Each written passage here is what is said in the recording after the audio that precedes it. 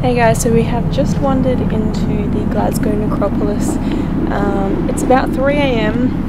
Hi guys, thank you so much for tuning in to Tales from Amy's Crypt. Today I wanted to talk to you about my visit to the very haunted Glasgow Necropolis of Scotland.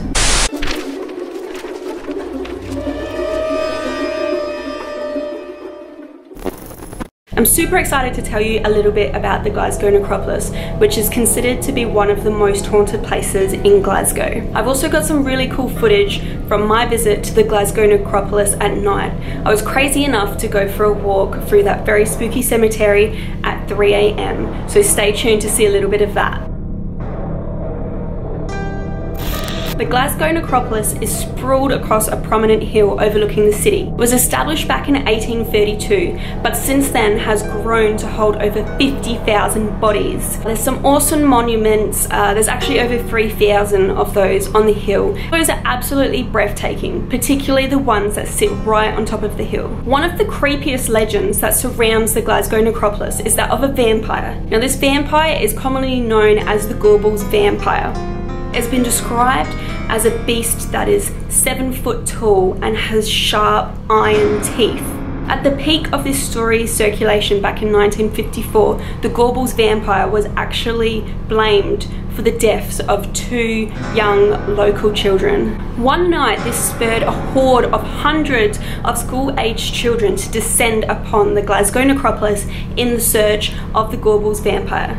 And these kids meant business too. They came armed with knives, they had stakes, and some of them even brought their dogs along. Eventually though, the police clued on to what was happening and broke up this gang. And then after that, the sale of horror comics that had made their way over from the US to Scotland was banned for sale to minors.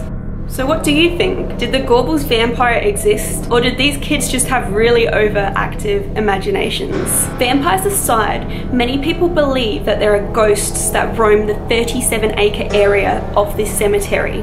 While no one is really sure of who the Glasgow Necropolis ghosts actually are, there are a few that make quite frequent appearances, such as a woman in white who is often seen gliding through the tombstones very late at night. There is also rumoured to be statues adorning graves that move their facial features on their own accord. But then there are also disembodied voices and whispers reported all throughout the cemetery. I did get the chance to explore the Glasgow Necropolis at night. I found it really peaceful and beautifully still, so let's take a look at some footage.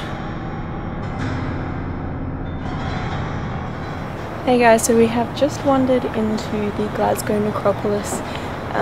It's about 3 AM. This place is really still and eerie, kind of beautiful at this hour.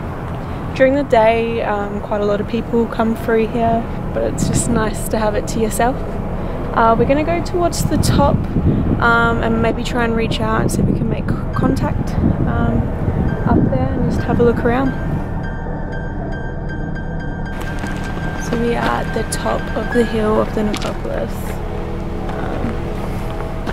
and it's a bit windy, but it's, in another sense, it's really still, and it's really beautiful at night with all the silhouettes of the tombstones and monuments here against the night sky. Alright guys, we're at the top of Glasgow Necropolis. Since it's quite windy up here, we're kind of taking refuge in this little doorway shelter of this big mausoleum here. I'm going to try a spirit box. I don't exactly know who I'm reaching out to, but we'll see if there's any spirits around. Hello, my name is Amy. Are there any spirits around that want to communicate?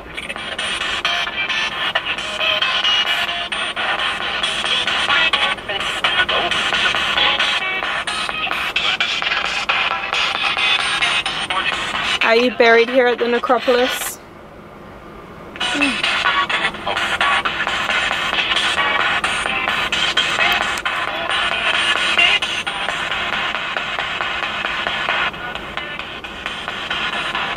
Can you tell me your name?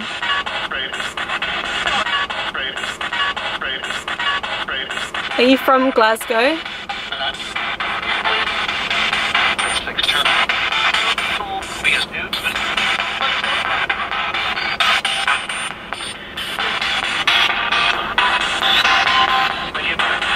What are you doing here?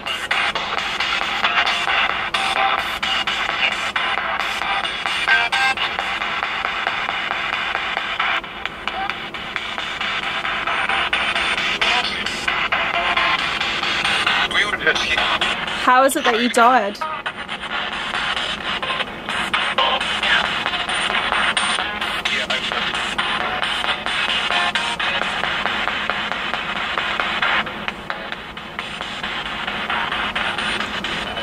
How long have you been here?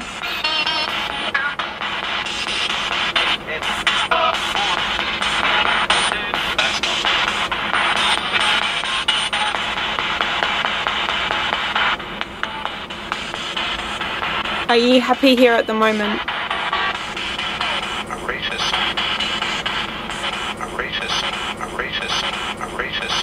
What is your name?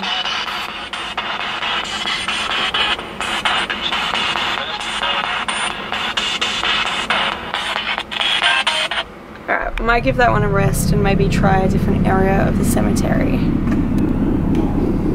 Whoa, it's massive. Do you want to torture him? Oh, the view behind you looks good. Does it? Enough light? On the camera, yeah. Alright, let's keep going down then. Explore a bit more. And this view, it's also on this side you get sitting. And then this side you get a graveyard on the hill. Alright, we're further down the hill now at the Glasgow Necropolis. Going to try another spirit box down here and see if we get any different results.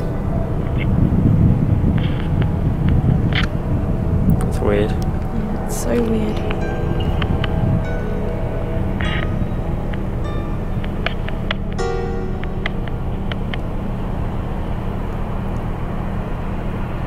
Spirit box died. Alright, I guess that concludes our time at the Glasgow Necropolis. I'm heaps glad that we came here at night because there's no one here. Not a living soul in sight. That's pretty lame. Thank you all so much for watching. I hope that you enjoyed this video. If you did, please remember to like, comment any thoughts that you may have on this haunted place in Glasgow, and please subscribe. That way I can keep taking you to more of these creepy locations all around the world. If you're looking for a bit more reading on the Glasgow Necropolis, head to AmysCrypt.com. I will post a blog there. And remember, until next time, stay spooky.